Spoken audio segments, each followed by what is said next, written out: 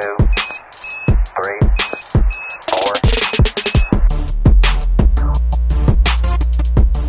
Therefore, we're going back to the Western Cape this afternoon to actually check as to whether the city is willing and or it continues to be adamant. If that is the case, then we'll have to see as to what we do at national level. We already have some plan B, but we will definitely not at this moment tell you as to what the plan B is. But we are planning on the plan B because they said they are implementing our national legislations and they use them in these conditions. They actually refer to National Road Traffic Act, National Land Transport Act as conditions, yet they are referring to them wrongly.